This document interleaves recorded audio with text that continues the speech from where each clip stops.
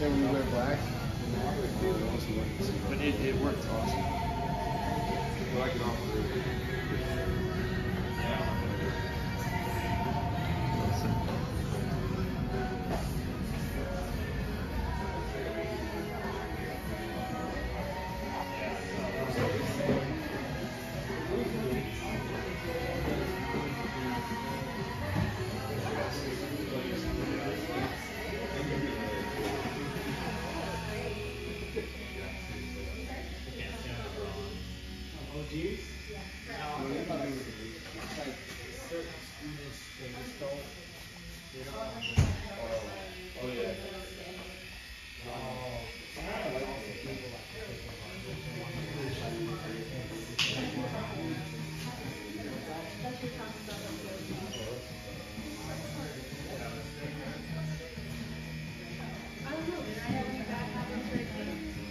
No, you're also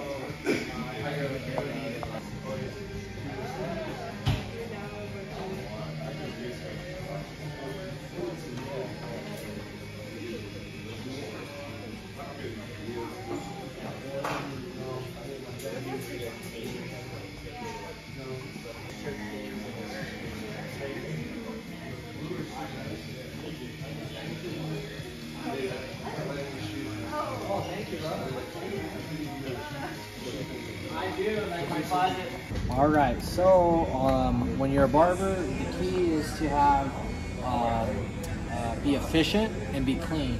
So for bulk, like when you first do a haircut, the most efficient clipper is your Oster. This is the Octane. You can get one with a cord that's cheaper, and then you have the detachable blades on it. But this is the best way at the beginning of a cut to get a good clean bulk removal. So I use that for my bulk removal. These are my general clippers. So I have a Wall Legend, and then this is just a magic clip. This is good for clipper over comb work, general work with your plastics or whatever you have on there. These are just general clippers. This is another magic clip, but I have a fade blade on it. So this is good for those zero fades, tighter fades. Same with this. This is a Gamma. So same, really thin blade for those really tight zero fades. This is my favorite detailer. It's the Babyliss Pro. It's for my taste, this is the best blade to get those crisp lines. And then I always say get a kid trimmer, because this could be irritating to some little kids. Maybe it'll give them red marks. This is my kid trimmer, which is the Andis Slimline Pro. It's good around their ears because it's so small for little guys. So this is my kid trimmer, and this is my adult trimmer. Then you have your box shaver. This is for zero fades. This is a must for zero fades. You have to have your box shaver. I have my hair grips for lineups and getting hair out of the way for undercuts, things like that. You have we call it our magic comb. This is for the best comb for clipper over comb work, flat tops, things like that.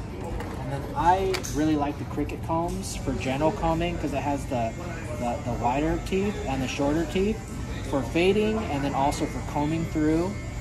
This is a Cricut comb. This is probably my most used comb for general clipper work.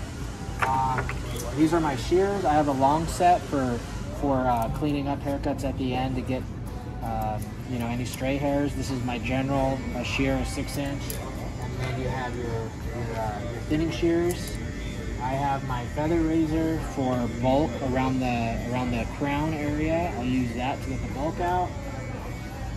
I have the Andis fade brush. You always want some hair clips for longer hair, removing it out of the way a little bit. I always have a quiff roller. And this is good for blow drying and getting volume in the hair, and it's called a quiff roller. So you could grab some hair and roll it, and then blow dry it and give it air, and that'll give it that volume. And then you always want to have extra combs for sanitation. So if I drop one, I always have a backup. So I have two of my main combs that I use. So that way, if something drops or if I forget it, I always have extra. So that I think that's important. You have your water bottle, aftershave, cool care, neck duster, barbicide, sharps container. You always want to have a screwdriver nearby just in case something happens with one of your clippers. And then in your drawer, there's always some spare parts, some extra things that you might need just in case something happens. You never know when you have a long day back to back. Sometimes stuff stops working, you gotta grab something new. It's always good to have extra parts there for you as well. And then, you always have extra blades. Yeah, that's about it. What about the pins? We had to see the pins. Yeah, man, this is just pins that some clients have given me over the years. Of course, represent the Cardinals. I think that one and that one are my favorite. Yeah, these are pretty cool. My next question is, do you have a message to the youth? Like coming up barber students or anybody just growing up? Absolutely. Yep. I think specifically to barber students, what we look for here, there's two main traits: humility and empathy. In any industry or anytime you're learning something, the two keys to success in my book are being humble and being empathetic. So if you're humble, you'll want to learn, you'll listen to critiques, criticism, you'll listen to your clients if they have any critiques or criticism towards you. And then number two is empathy. Empathy means caring about other people. That caring about other people, even if they can't do anything for you. That's empathy, feeling for other people. And any industry now is basically customer service, so you really have to care about people and feel for people.